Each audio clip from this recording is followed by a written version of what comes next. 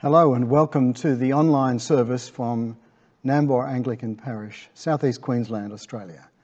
My name is Ralph Bowles. I'm the priest in charge of this parish in the Anglican Church, southern Queensland.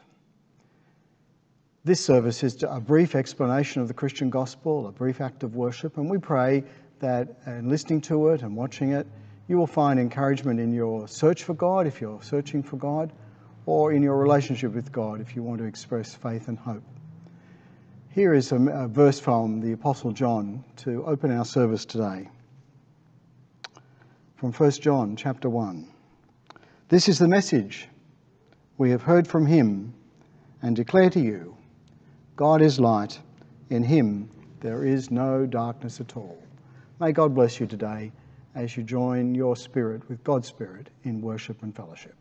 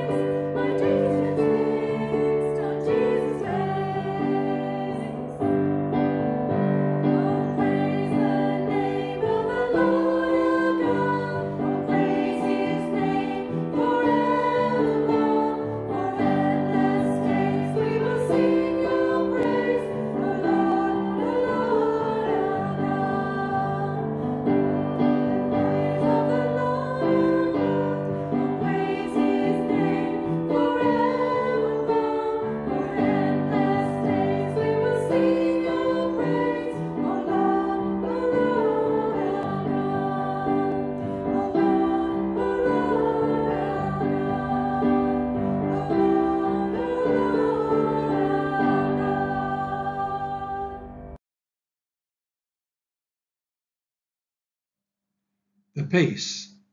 We are the body of Christ. His Spirit is with us. The peace of the Lord be always with you, and also with you.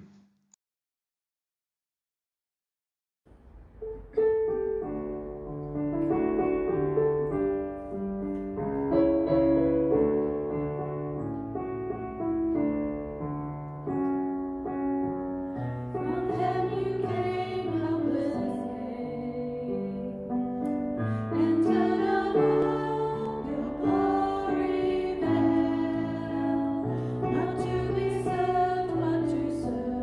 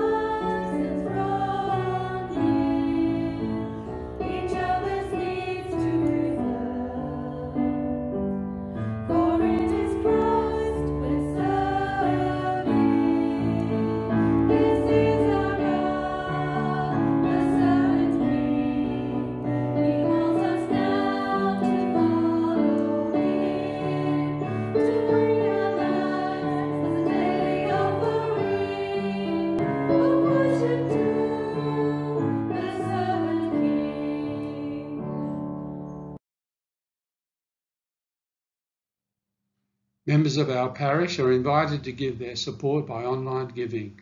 You see the link on our website. Prayer over our gifts. Blessed are you, Lord God of all creation. Through your goodness we have these gifts to share. Accept and use our offerings for your glory and for the service of your kingdom. Blessed be God forever. And now we come to the ministry of the word. Thank you, Father, for making yourself known to us and showing the way of salvation through faith in your Son. We ask you now to teach and encourage us through your word, so that we may be ready to serve you for the glory of our Lord Jesus Christ. Amen. Today's reading is from Isaiah 25, verses 6 to 9. On this mountain the Lord Almighty will prepare a feast of rich food for all peoples, a banquet of aged wine, the best of meats and the finest of wines. On this mountain he will destroy the shroud that enfolds all peoples, the sheet that covers all nations. He will swallow up death forever. The sovereign Lord will wipe away the tears from all faces. He will remove his people's disgrace from all the earth. The Lord has spoken. In that day they will say, surely this is our God. We trusted in him, and he saved us. This is the Lord. We trusted in him. Let us rejoice and be glad in his salvation. Hear the word of the Lord. Thanks be to God. All right. The Gospel of our Lord Jesus Christ, according to John, chapter 20, verses 1 to 18. Glory to you, Lord Jesus Christ. Early on the first day of the week, while it was still dark, Mary Magdalene went to the tomb and saw that the stone had been removed from the entrance. So she came running to Simon Peter and the other disciple, the one Jesus loved, and said, they've taken the Lord out of the tomb, and we don't know where they've put him. So Peter and the other disciple started for the tomb. Both were running, but the other disciple outran Peter and reached the tomb first. He bent over and looked in at the strips of linen lying there, but did not go in. And then Simon Peter came along behind him and went straight into the tomb. He saw the strips of linen lying there, as well as the cloth that had been wrapped around Jesus' head. The cloth was still lying in its place, separate from the linen. Finally, the other disciple, who had reached the tomb first, also went inside. He saw and believed. They still did not understand from Scripture that Jesus had to rise from the dead. And then the disciples went back to where they were staying. Now Mary stood outside the tomb, crying. As she wept, she bent over to look into the tomb and saw two angels in white seated where Jesus' body had been, one at the head and the other at the foot. And they asked her, woman, why are you crying? They've taken my Lord away, she said, and I don't know where they've put him. At this, she turned round and she saw Jesus standing there, but she did not realize it was Jesus. He asked her, woman, why are you crying? Who is it you are looking for? Thinking he was the gardener, she said, Sir, if you have carried him away, tell me where you've put him, and I'll get him. Jesus said to her, Mary. She turned towards him and cried out in Aramaic, Rabboni, which means teacher. Jesus said, do not hold on to me, for I have not yet ascended to the Father. Go instead to my brothers and tell them, I am ascending to my Father and your Father, to my God and your God. Mary Magdalene went to the disciples with the news, I have seen the Lord. And she told them these things, told them that he had said these things to her. This is the gospel of the Lord. Thanks to you, Lord Jesus Christ. Let us affirm our faith together. We believe in one God, who made and loves all that is. We believe in Jesus Christ, God's only Son, our Lord, who was born, lived, died, and rose again, and is coming to call all to account. We believe in the Holy Spirit, who calls, equips, and sends out God's people, and brings all things to their true end. This is our faith, the faith of the Church. We believe in one God, Father, Son, and Holy Spirit. Amen.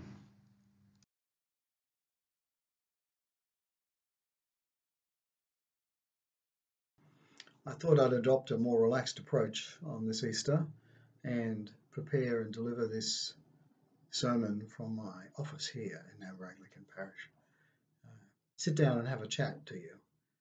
I would have a fireside chat if I had a fire here, but sit down and chat with you about the resurrection of Jesus Christ, this great founding event of the Christian Church. It bears on so many important issues, the resurrection, the reliability and truth of the Christian faith, who Jesus actually is, and the difference he makes in our lives. It's so important to look at it. Now, one of the challenges we have in thinking about the story of Jesus and the resurrection is the very familiarity of many of the stories. You know, if you have a picture or a painting on your wall or something that's part of the furniture, after a while, unless you really care about it, you tend to not look at it carefully. It becomes just part of the background. And then maybe you look at it from a different angle and you think, wait a minute, I've never seen that.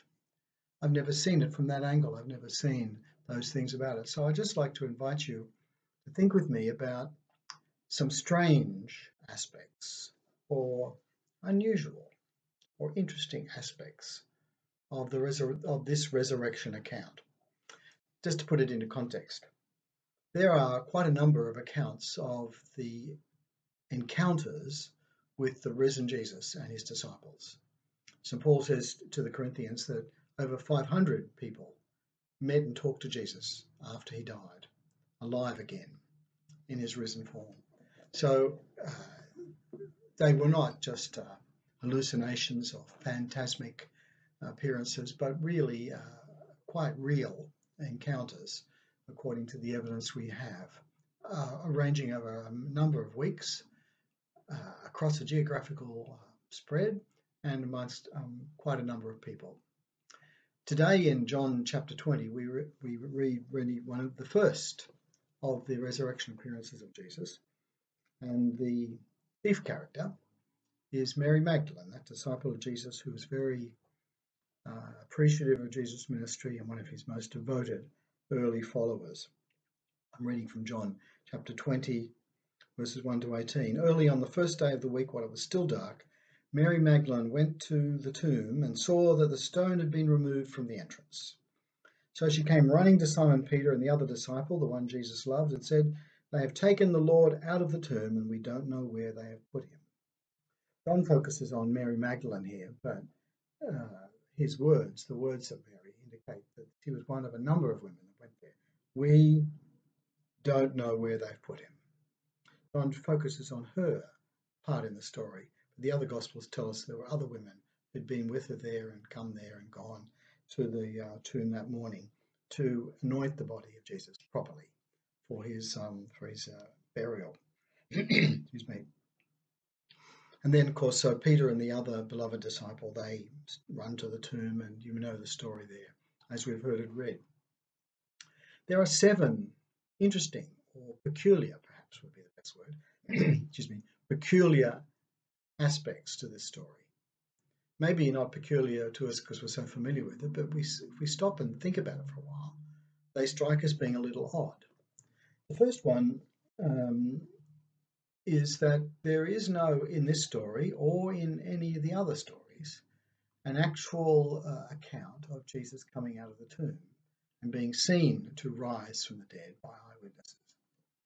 The reason why this is peculiar, it's peculiar by its absence. It's like the Sherlock Holmes story where the dog that didn't bark becomes the hinge point of the story. Why didn't the dog bark? Why did the gospel writers not tell the story the way you would expect them to tell the story if they were making up the story of the resurrection of Jesus? If you were concocting a fake story of the resurrection of Jesus, then it would be almost irresistible for the ancient writers to have some witnesses there, and the tomb gets rolled back, and out comes Jesus in his grave clothes, and there it is, people witnessing the resurrection. There are no witnesses of the rising of Jesus from the dead. People meet him after he has come to life again, but not in the process as we're watching it actually happen in real time, watching him come out of the tomb. That's the first strange or peculiar thing about it. Not peculiar, of course, if they're telling the story just the way it happened, but peculiar if you're still looking on it and asking the question, why didn't they, what if they made up the story? They surely would not have made it up that way. The second peculiarity of the story is really like the first, that the one I've just mentioned, that is, the first witnesses to the risen Jesus, the first people to meet him, are a bunch of women. Here, Mary Magdalene, who meets him in the garden a little further down. After Peter and John go back, she's crying there in the garden, and then she meets what she thinks to be the gardener, and she has a conversation with him and then realizes it's Jesus. Now, in the Jewish world of the first century, the testimony of women wasn't front rank and given the same weight as men. And it's intriguing that the first witnesses in the story are actually women, who then go and tell the other disciples, look, the Lord is risen. We've seen him. This too would not commend the story to a skeptical audience. If you're going to, as it were, make up a story about the resurrection of Jesus, then the first and most powerful witnesses you would probably put in would be the men, if you were in the culture of the day, not the women. The reason why the women are in the story is because that's actually why it happened. They were the people on the spot. They were the people to whom Jesus first revealed himself in his risen state. That's a second peculiarity. A third peculiarity is the fact that the body is missing. Now, of course, it's not a peculiarity. It's quite an obvious thing that if Jesus is risen, the body, when they go to the tomb, will be missing.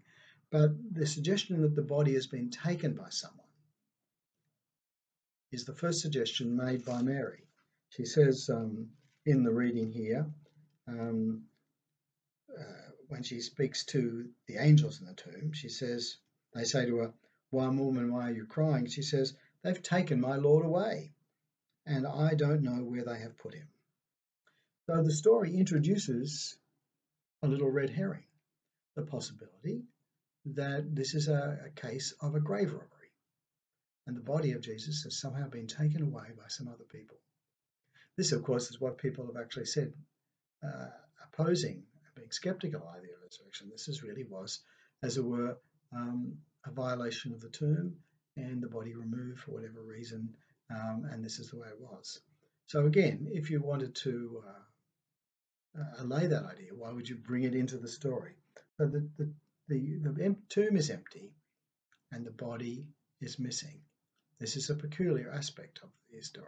Again, going back to my first point, you're much more likely to expect them to see the body dead and then the body coming to life again and moving out and so on. But to introduce the idea that someone's taken the body away is an unusual one if you're concocting the story, but very real and very understandable if that's the way it actually happened. That the first idea of Mary was not that Jesus had risen, but that someone had stolen his body, his corpse. In other words, the most natural explanation. We also want to note in passing that the early witnesses of the resurrection did not expect to see Jesus risen again, despite the fact that he had given them clear indications that he would do so. So it's not a matter, as the story is told, here are people hyped up on emotional wish fulfillment who imagined they saw Jesus. No, they weren't. They were not expecting him. A fourth peculiar aspect is the angels in the tomb. Mary stood outside the tomb crying. As she wept, she bent over to look into the tomb and saw two angels in white seated where Jesus' body had been, one at the head and one at the foot, the other at the foot. And they asked her. Now, the story doesn't make much of the angels, these two men, if you like, two angels in white sitting in the tomb, seated, as it were, like guards on either side of where Jesus' body had been. What are they doing there? Why are they there? Why does she not react to them? Does she not realize they're angels? Perhaps she didn't. Maybe she thought they were some other people. It's a very peculiar exchange between this woman and the angels. She's so preoccupied by her dismay at the empty tomb and the removal of the Lord that she doesn't seem to, as it were, express surprise that she's seen the angels. Because remember, just a few minutes before, Peter and John, who'd been in the tomb, who were actually in the tomb before her,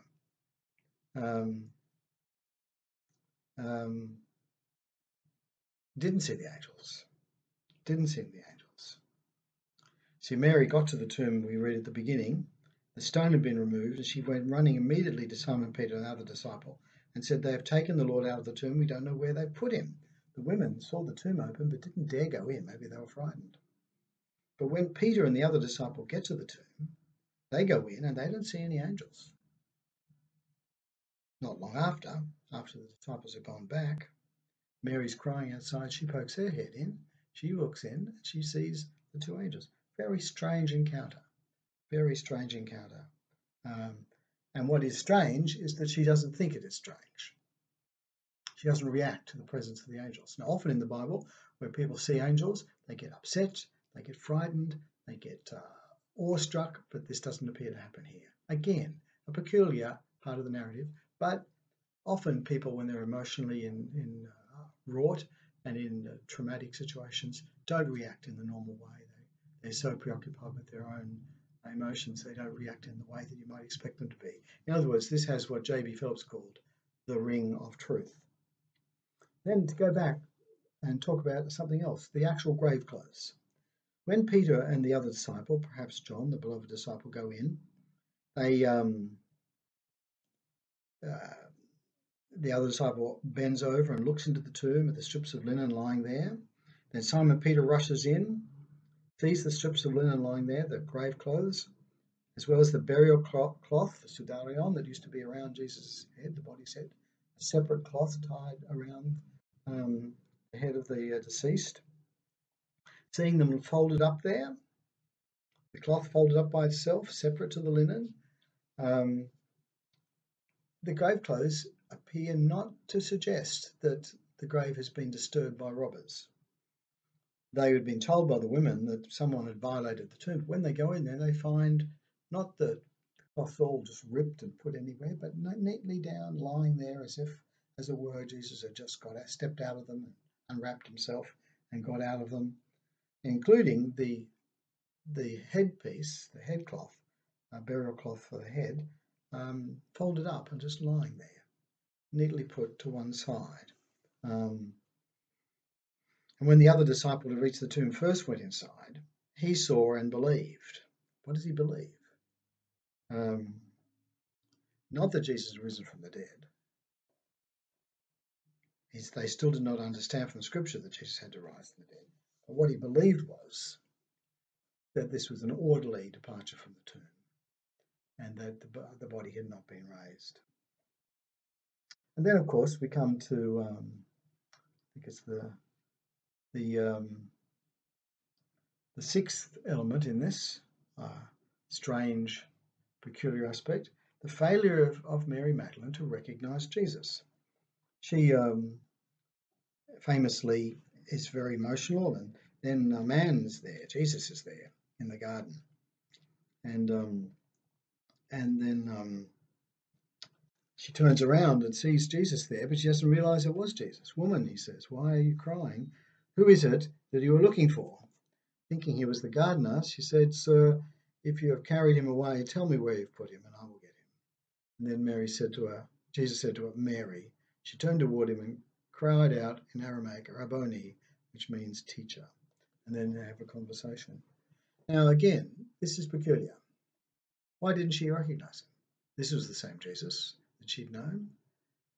She didn't immediately recognize it, perhaps because she wasn't expecting to see him, but also it's also similar in one of the other narratives of the resurrection. There was something different about him. Same Jesus, but slightly different now in the power of his resurrection.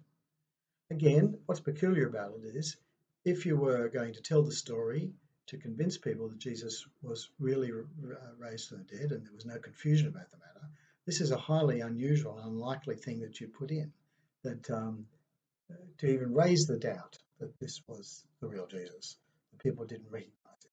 You would make it, I would imagine, unmistakably convincing that you'd met the real Jesus, not someone that you actually just took a little while to realize was the real Jesus. But again, if it's the truth, it is told because it is true. Often, truth, as they say, is stranger than fiction and has the ring of truth to it. And then there's the final and seventh matter that I want to talk about today. That is the ascension of Jesus, the departure of Jesus from his resurrection. Jesus says to Mary, do not hold on to me, for I have not yet returned to thy Father. Go instead to my brothers and tell them, I am returning to my Father and your Father, to my God and your God. Mary Magdalene went to the disciples with the news, I have seen the Lord. And she told them and that he had said these things to her. When it says, do not hold on to me, she was actually embracing him. She had grabbed him to hold on to him. So this is no ghost, no phantasm, no hallucination. He's real and physical. He doesn't want her to touch him. He's okay with her touching him. He just doesn't want her to hold on to him. He has to go. She can't keep him. He is now in the process of returning to the Father. So he's risen, but he's not going to stay in their presence.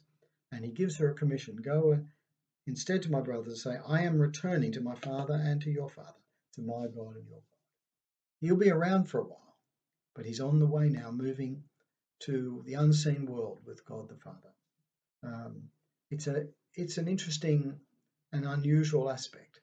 Jesus is not there, is there, but not there in quite the way he used to be there. He tries to distinguish between the continuity of Jesus from before and now Jesus in a new state. But there are 7 unusual aspects of the resurrection story. And all the stories are like that. They are told of a piece. They are not told with an art to convince, but are told with a kind of artlessness, the way the story apparently unfolded. That's the nature of historical documents. They're often artless and do not try to tie up all the loose ends or even to make it sound better than it actually was, but to tell the story the way it happened. So Mary becomes the first witness to the resurrection. I have seen the Lord. That, I think, is the main thing for us to think about this Easter day. But we stand, as it were, on that early confidence that the Jesus who lived and died also rose again and is a living presence with us today. We can have confidence in that. May God bless you at this Easter time as you worship the living God and his Son, Jesus Christ, our Lord. Amen. Let us join together in saying the Lord's Prayer. Our Father in heaven, hallowed be your name. Your kingdom come. Your will be done on earth as in heaven. Give us today our daily bread. Forgive us our sins, as we forgive those who sin against us. Save us from the time of trial, and deliver us from evil. For the kingdom, the power, and the glory are yours, now and forever. Amen. Now, friends, if you haven't already done so, I invite you perhaps to just take a minute and to get some wine or juice and some bread, perhaps, something simple, and we'll do together an act of spiritual communion in thanksgiving. So we invite you to join in a simple act of eating some bread or drinking some wine or juice as we give thanks for the salvation Christ has won for us in his death and resurrection. We'll just wait for a minute or so for you to get those things together if you haven't got them ready, and then we'll move forward with this spiritual communion.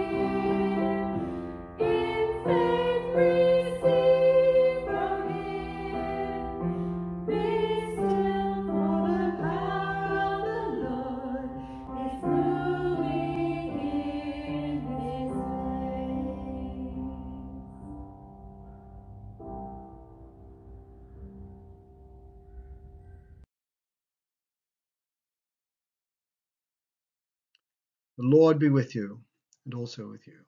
Lift up your hearts. We lift them to the Lord. Loving God, in union with Christians throughout the world, we offer you praise and thanksgiving today. Even though we are unable to eat and drink the Lord's Supper together, we rejoice in our union with Christ and his body through the Spirit and rest in his saving gift of life. Amen.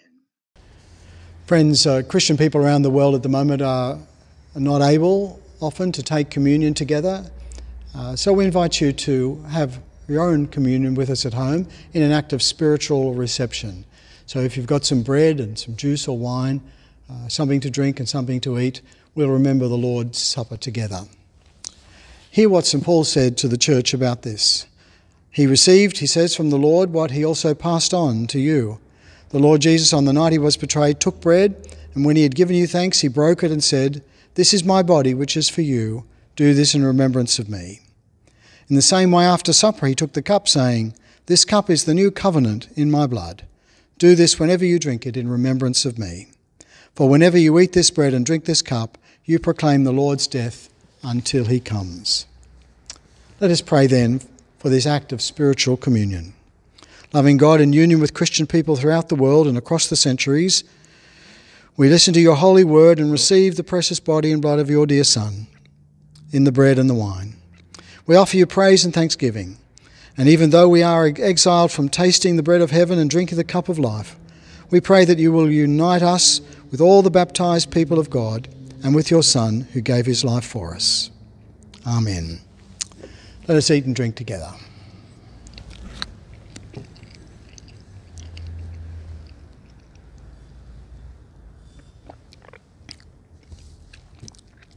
Amen. May the God of peace, who brought again from the dead our Lord Jesus, the great shepherd of the sheep, through the blood of the everlasting covenant, make you perfect in every good work to do his will, working in you what is pleasing in his sight. And the blessing of God Almighty, Father, Son, and Holy Spirit be among you and remain with you always.